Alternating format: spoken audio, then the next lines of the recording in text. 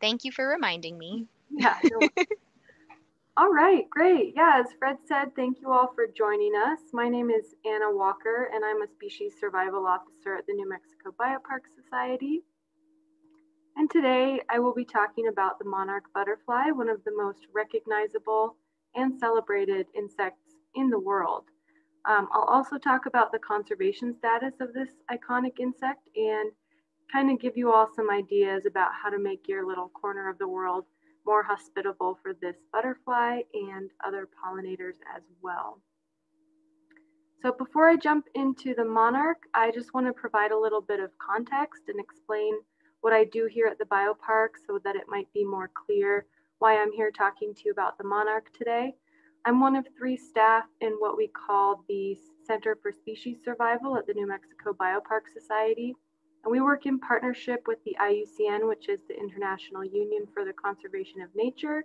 And it's basically sort of an amalgamation of 1,400 organizations who work together to address global conservation issues.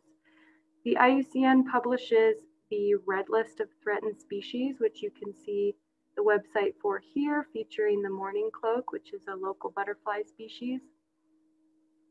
And the Red List is not just a list of threatened species, it's a comprehensive overview of the conservation status of plant, animal, and fungi species. And really, it includes a wealth of information on each species that gets assessed. And it acts as sort of a barometer for life, measuring the pressures on life and providing an overall indicator of the health of biodiversity. So the 3 of us here at the Center for Species Survival spend the bulk of our time digging through primary scientific literature for species groups of interest and compiling information relevant to the conservation status of species. And then we write these Red List assessments. One of the assessments I'm currently working on is for the monarch butterfly, so hopefully before the end of the year, the assessment will be published on the Red List. All right, so moving on to the monarch butterfly, let's start by looking at where in the world the monarch is found. The monarch is native to the Americas, so depending on the time of year, it can be found from southern Canada through the United States, Mexico, the Caribbean, and Central America to the northern portions of South America as well. Monarchs are now also found in many other parts of the world, including Europe, mostly southern Spain and Portugal, as well as the Azores and the Canary Islands. They're also found in Australia and New Zealand, many Pacific islands, including Hawaii, Taiwan, and the Philippines. And it's not entirely clear when monarchs showed up in most of these areas, but we know that they're not native because the larval host plant for the monarch is not native to any of these areas. In most cases, it seems like occasional visitors or vagrants, monarch individuals were blown in by big weather events, and it wasn't until humans introduced either by accident or on purpose the butterfly's host plants to these areas that the monarch was able to become established. And there are now breeding populations in many of these regions. So for most of this presentation, I'm going to be talking specifically about the migratory monarch, which is actually a subspecies of the monarch. So within its native range, remember just the Americas, the migratory subspecies is found only in the United States, Canada, and Mexico. In other areas, such as the Caribbean, through Central America and Northern South America, that's a different subspecies, and we won't be talking much about that one today at all. So just for some context, if you can remember back to Biology 101, there's a classification system for organisms. So monarchs are insects. They are in the order Lepidoptera, which is the butterflies and moths. They are in the brushfoot family of butterflies, which is a very large, very diverse family. They are in the milkweed butterfly subfamily. Their scientific name is Danaus plexippus, and the migratory subspecies that we'll be talking about today is Danaus plexippus plexippus. So there are a couple of butterflies that look fairly similar to monarchs. So if you see a butterfly out in the field and you're not sure if you're looking at a monarch, there's a couple ways that you can tell. So this photo up in the upper right, this is a painted lady. Painted ladies are not that, they're fairly closely related to monarchs, but not super closely related. And they're quite a bit smaller. Monarchs have big, powerful wings. These other two lookalikes are also quite large, but the painted lady is maybe, I don't know, 1.5 inches across, whereas monarchs are maybe up to 3 inches. So really big butterflies. The bottom right corner, the viceroy, also not very closely related to monarchs, but looks very, very similar because monarchs, queens, and viceroys are actually mimics of each other. And all three of them are quite distasteful to predators. So by looking like each other, a bird or a lizard will only have to taste just one to know to forever avoid all three. So the viceroy, if you can see across the hind wing here, there's this dark black line. You'll notice that in the monarch as well as the queen, they don't have that dark black line. And then the queen is actually another milkweed butterfly, and they are a lot more common here in New Mexico than the monarch is. So you may more likely run into queens than monarchs. And you'll notice that the queen has a lot less black around its veins on its wings, and it also has these kind of larger white splotches. And you can tell this one's a male because it has these scent markers right here. So hopefully when you see these butterflies outside now, you'll know how to recognize a monarch.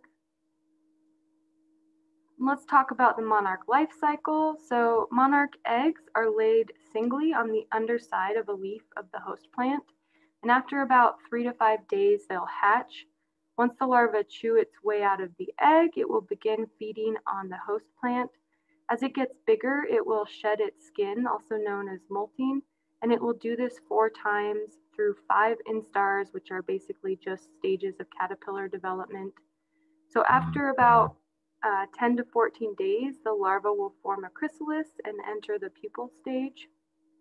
And the pupal stage will last about another 10 to 14 days, and then the adult will emerge. So the whole life cycle takes about a month. Adult monarchs in most cases live for about 2 to 6 weeks. The fall generation that migrates back to overwintering areas, these individuals will actually live for about 8 or 9 months, so much longer than the summer generations of monarch.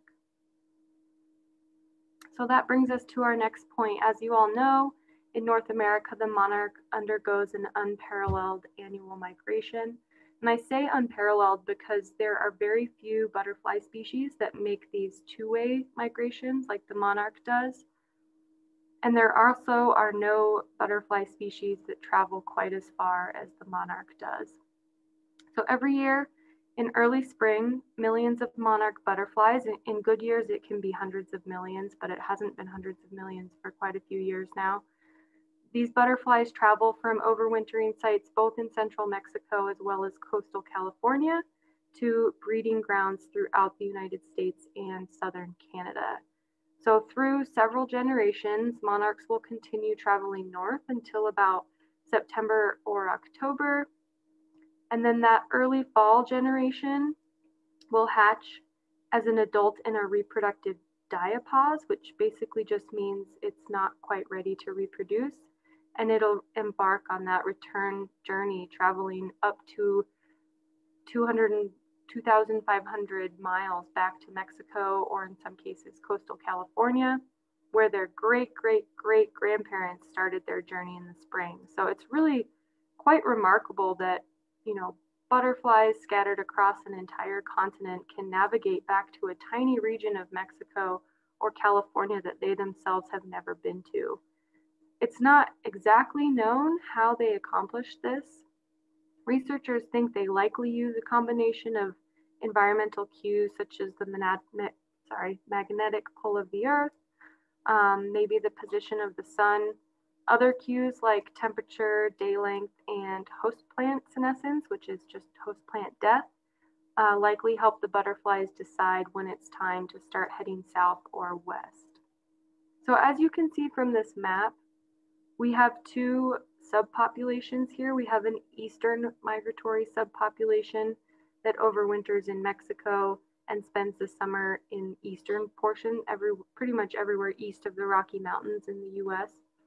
And then we also have a western migratory subpopulation, which overwinters in California and then spends the summer in the Intermountain West. And you'll notice that there's no milkweed up in the Pacific Northwest, so they really don't get too many monarch butterflies up there. So these two, there is some mixing with these two subpopulations, mostly in the Southwest, so they are still related. There's really no differences genetically, but we will be referring to these two subpopulations over the next few slides.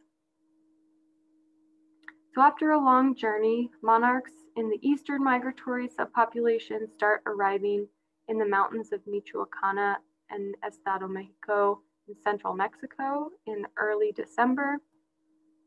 This region is now a UNESCO World Heritage Site. It's called the Monarch Butterfly Biosphere Reserve, and it encompasses about 60,000 hectares.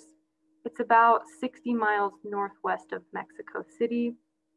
On arrival, the monarchs will cluster in oyamel fir trees, like the photo you can see here, and they do this to survive freezing temperatures throughout the winter. So although these forests are quite a bit further south than we are here, they are pretty high elevation, so it does get cold.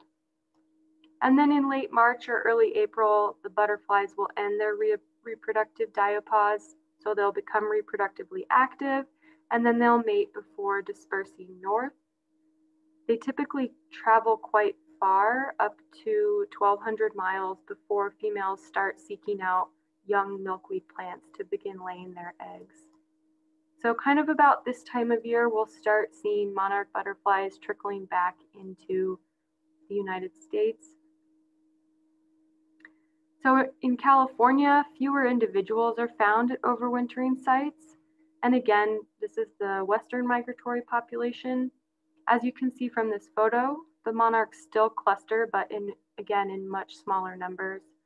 These ones are clustering, I believe, on a native Monterey pine, but many other trees are used as well, including non-native eucalyptus trees. So clusters in trees within coastal groves have been reported from around 450 sites, as you can see from this map, along a 620-mile stretch of coast from Northern California to Baja California, Mexico. However, not all of these sites remain occupied every winter. In summer breeding areas, monarchs prefer open habitats, including native prairies, weedy fields, meadows, marshes, and roadsides. Adults feed on the flowers of their larval host plant, which is milkweed, as well as many other types of flowers, especially composites. They really like plants in the Asteraceae family. Monarchs are rarely found in heavily forested areas, mountains, or desert regions, which is partly why they're actually not very common here in New Mexico, though we do in some years get plenty of monarchs. So like I mentioned, monarch caterpillars feed exclusively on milkweed or plants in the genus Asclepias. And there are around 100 species of milkweed in North America. And while monarchs do prefer some species over others, they can utilize all of them. Milkweed is named for its kind of milky latex sap, which contains some secondary plant toxins such as alkaloids and cardenolides, which make the plant really distasteful to most animals. Monarch larvae sequester these cardenolides from the milkweed, which makes them distasteful to predators, both as larvae and adults, like I mentioned earlier with the mimicry with the viceroy. So interestingly, when caterpillars are feeding on milkweed, they actually chew a hole in the stem at the base of the leaf, and that drains out some of that latex sap, which probably makes it more palatable for them as well. So milkweed plants produce flowers in these beautiful umbels, and they have pod-like fruits, which kind of split to reveal rows of seeds that have these really beautiful fluffy hair-like fibers called coma. And those aid in wind dispersal. Those fibers are sort of like down, and they've also been used as life jacket stuffing or in pillows. So kind of an interesting plant. There are a lot of milkweed species that are in decline due to things like habitat loss due to development and agricultural intensification, as well as the use of herbicide-resistant crops. So one such species is the one shown here in the photo. This is actually San Juan milkweed. It's endemic to San Juan County, New Mexico. So it has a very small range, and it's never really found in abundance, and it's threatened by habitat loss. And as you can see, it has these really beautiful little dark purple flowers.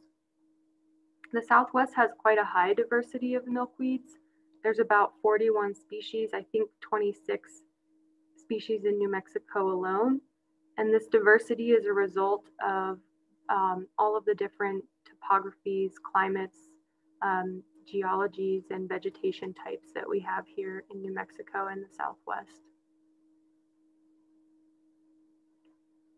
All right, so let's look at the monarch population declines. So this is for the eastern migratory population, and as you can see, there's quite a bit of variability in population from year to year, but there has been sort of a slow, steady decline since the 1990s.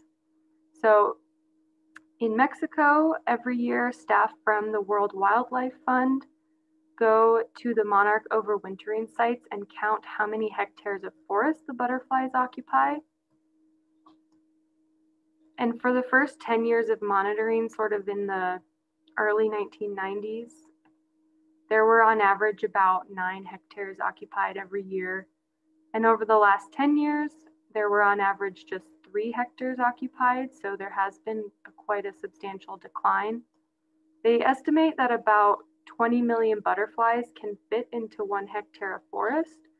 So the population has decreased from as much as 360 million in some years, like 1996 to 1997 here, you can see when 18 hectares was occupied. Today, there are typically only around 60 million individuals. So that's a decline of about 80% since the 1990s. And this is a little bit alarming. Researchers have determined that a collapse in their migratory behavior is likely if the population drops below about 12 million individuals. And this is because they form those clusters in the winter. So if there aren't as many individuals, they have a harder time keeping warm in the winter months. And it's also more difficult for them to find mates across a vast continent during the summer breeding time.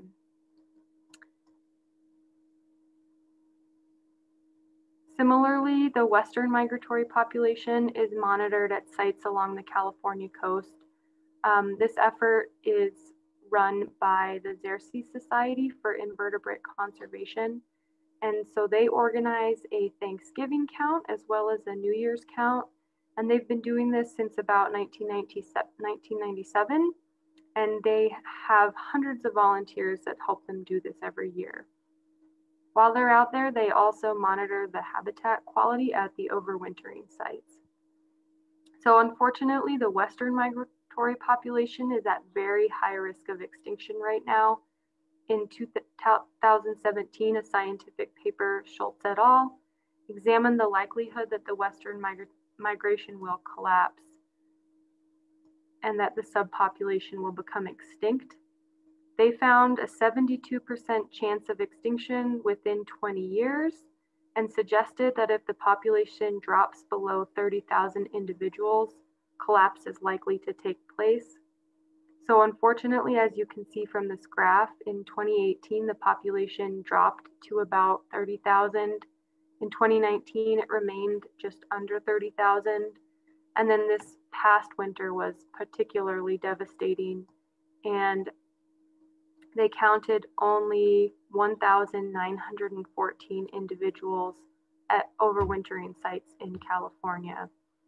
So it does seem like our worst fears for the plight of this subpopulation are being realized. Back in the 1980s, some estimate that there were over 10 million butterflies every year at these overwintering grounds. So that's a drop of about 99.9% in the last 40 years. So let's look at why these declines are taking place. The monarch is a very widespread species, as we've seen, so it depends on a lot of different habitat types throughout the generations, throughout the migration. So naturally, there's a lot of different threats acting on it. In addition, as it is migratory, it's at greater risk because the entire population is concentrated in a small area for part of the year. And then also because individuals have to make this remarkable journey with danger around every corner. So the main threats include degradation of breeding habitat, which is the summer breeding areas here mostly in the United States, loss of overwintering habitat. This is both in Mexico. Illegal logging is problematic at overwintering grounds in Mexico. And in California, habitat loss is also an issue, mostly due to urban development. Climate change and the increase in severe weather events is problematic. Insecticides, road mowing regimes, invasive species. Again, urban development and logging, as well as disease, have all been identified as threats to the monarch butterfly. So let's talk about a few of these threats a little bit more. Again, at overwintering sites, habitat loss is the main threat. In Mexico, historical habitat loss and forest fragmentation likely contributed to early declines in monarchs. Hang on, let me turn my light on 1 second.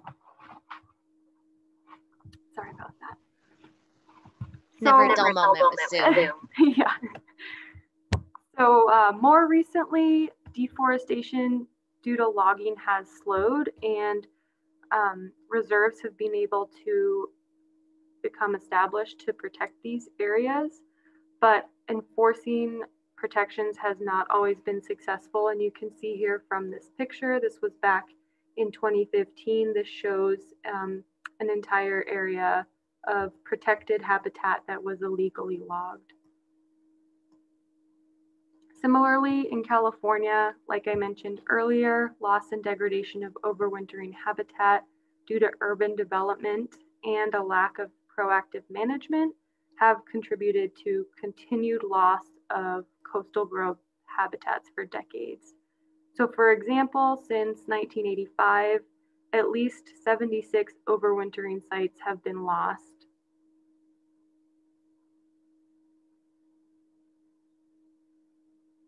So habitat loss in summer breeding areas in the eastern United States, increased agricultural intensification and the associated declines in milkweed hosts as well as nectar sources has been considered the major threat for a long time.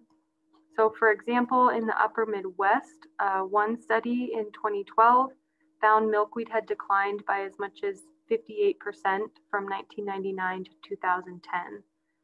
So unfortunately, milkweed losses have recently been exacerbated by an increase in the use of glyphosate herbicides within croplands. And this results from expanded use of herbicide-resistant, genetically modified crops, such as GM corn and soybean.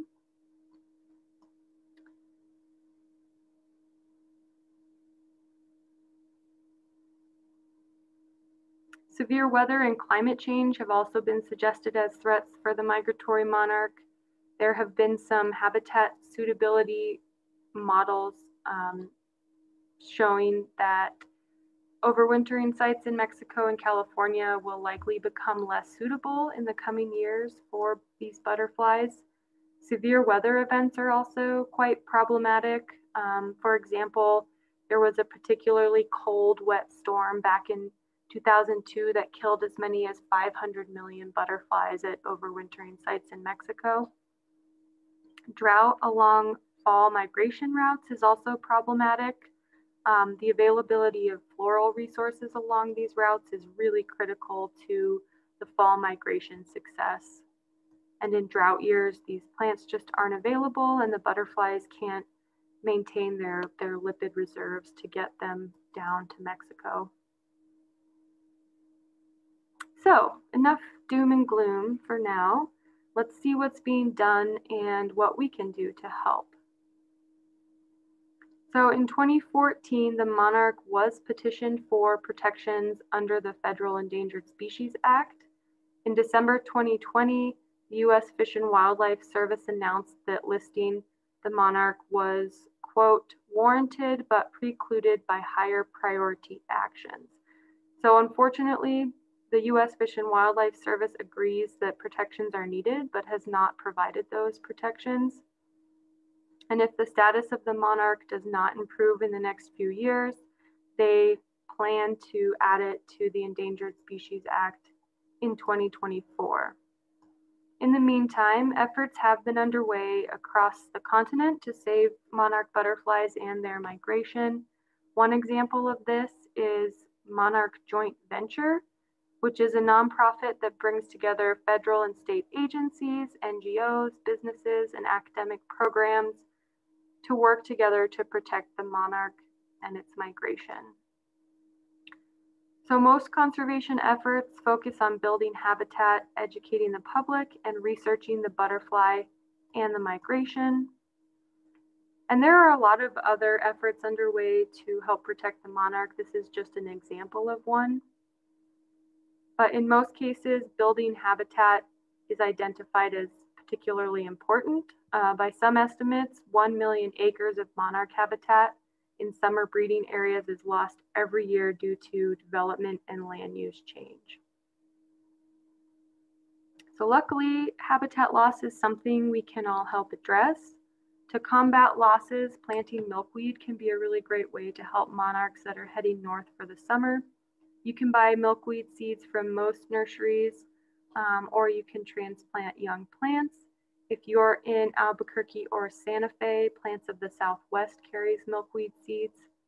And milkweed can be a bit finicky, so it can be difficult to grow, but choosing natives that are accustomed to local soil and climate can help. And if you do plant seeds, make sure that they are cold stratified. So if they don't come cold stratified, which basically just means for a few months they are at temperatures at about 40 degrees, then you'll need to cold stratify them yourself before planting them in the ground.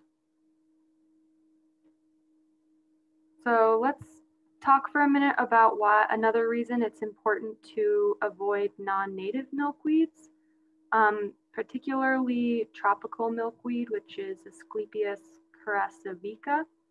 And this is a popular nursery plant that grows well in Southern California and Florida, as well as areas along the Gulf Coast.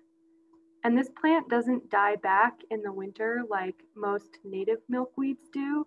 So unfortunately, it discourages monarchs from migrating, and they instead spend the winter breeding in areas that are not always suitable for them. And this is problematic for a couple reasons.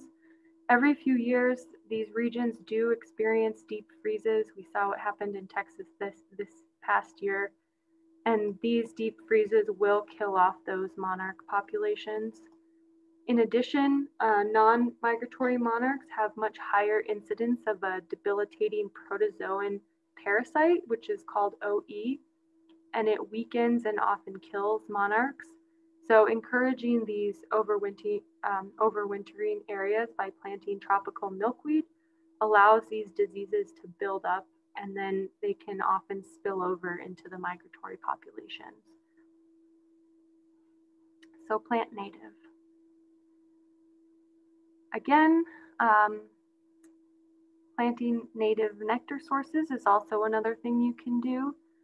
Native plants are better at supporting native wildlife than non-native plants, and they're adapted to local conditions, so they're easier to take care of once established. And this, of course, also means that they need less water, so they can be more affordable as well.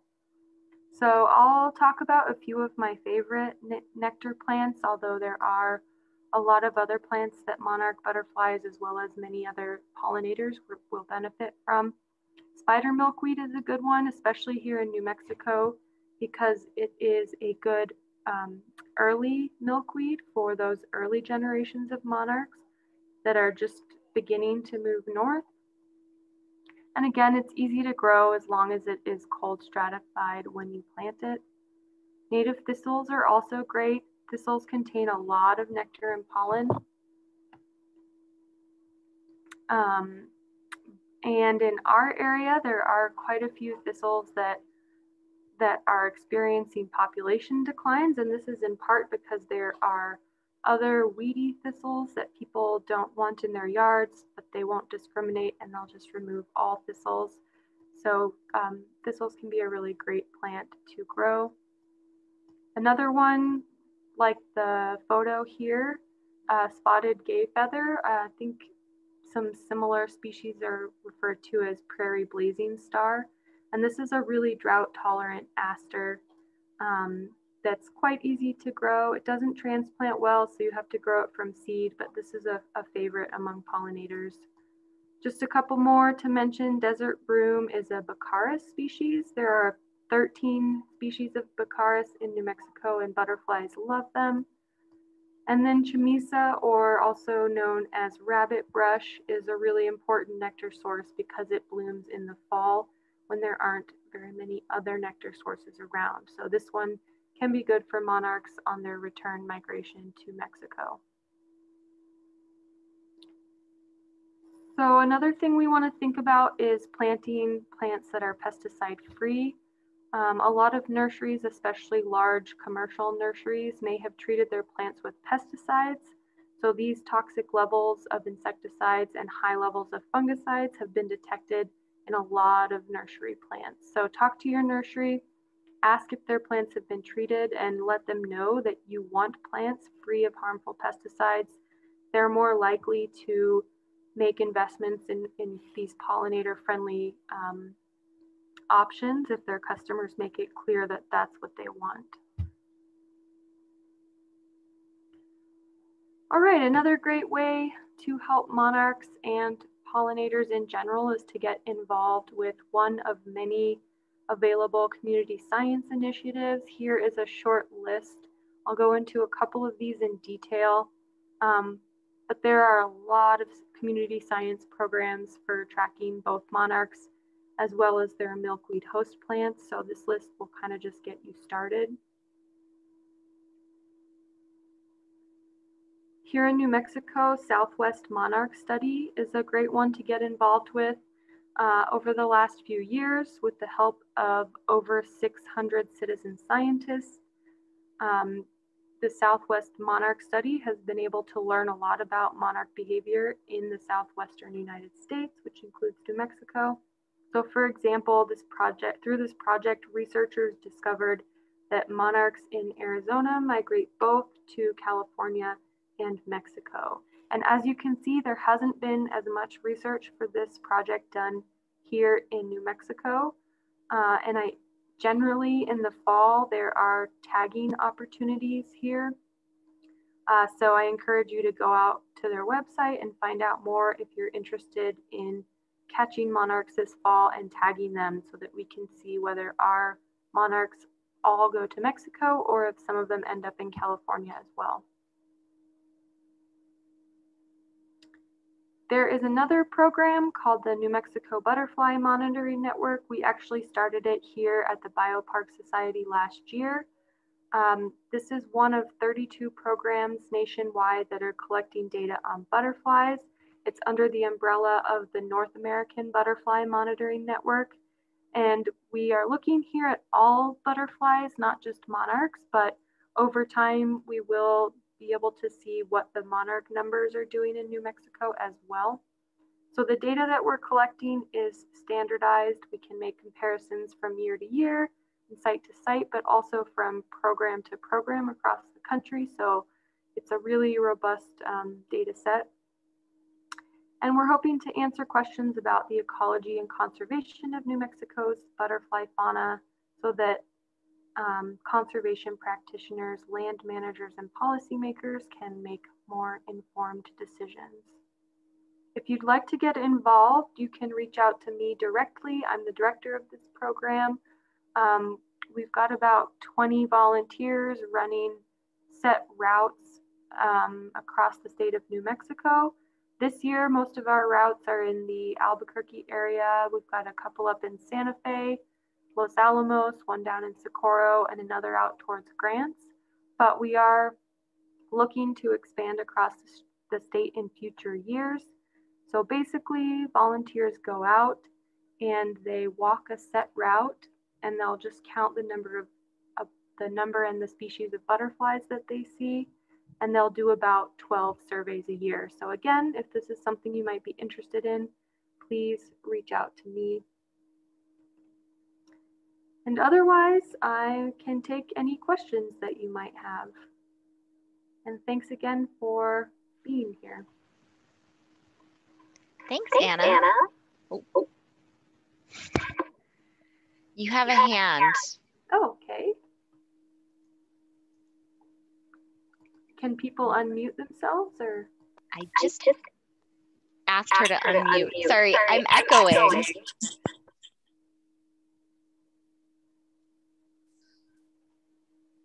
Kat, you're on. Hi, thank you very much for all this information. Will this information be available on your website or on your page so that I can go through it and try and do as much as I can do? Yeah, Anna, we're getting lots of folks who want your slides. Yes, I want. Yeah, I'd be happy to give you these slides. I can also, I can put together a list of resources because there are a lot of really wonderful websites that have a ton of information on monarchs and how you can get involved. So I'm happy to share a list of resources as well. Okay, that sounds good. I really want to do pollinators. I mean, I really want to do that. Good, great. Thank you very much. This is great. Yeah, thank you. Anything else? We had another hand for just a second, but it disappeared. Oh, Jeff has a question in the Q&A. Yeah, I mean, this is, so Jeff has asked, will a milkweed that has been sprayed remain toxic? If so, how long? And this really depends on what kind of insecticides were used. So a lot of the time nurseries will use or what do they call them? I can't remember the exact term, but they basically have the insecticide within the plant itself, so within all of the plant tissues, and these tend to stick around for a lot longer because they're not exposed to environmental conditions like UV. So they can remain toxic for quite some time.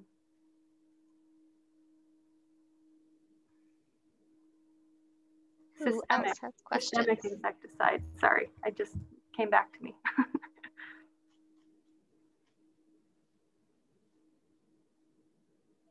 Anyone else have questions? Oh, what is the BioPark plant to help pollinators?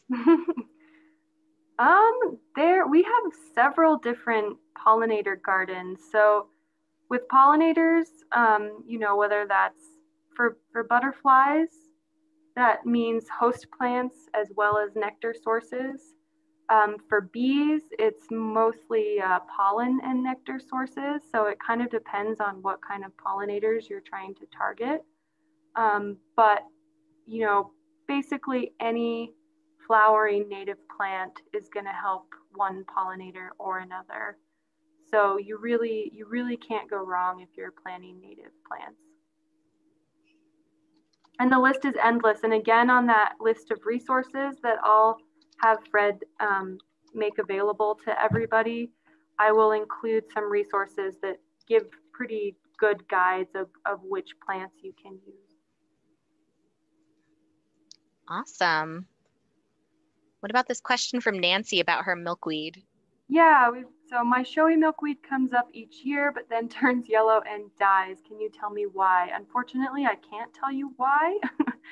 I am just growing milkweed myself for the first time this year, and I am experiencing that the seeds can be quite finicky. I would say maybe half of the areas that I've planted have germinated. I don't know if that means I'll get mature plants or not. But yeah, I'm sorry, I don't know why they yellow and die.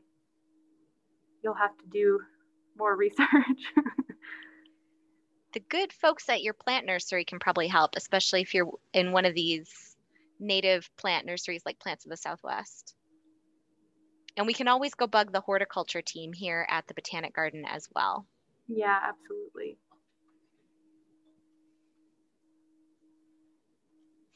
Who else has questions? Yeah, we do have several at the garden. There's over by the Bugarium, there's a pollinator area, and kind of adjacent to the festival green. And over at Tingley, we have a monarch habitat area that has a bunch of milkweeds. Yeah. And we actually, with our butterfly monitoring network, we did set up a route at the Botanic Garden, which we don't currently have a volunteer for. Oh. So if anybody wants to survey that route, it is available. So we need to contact you about that, which is?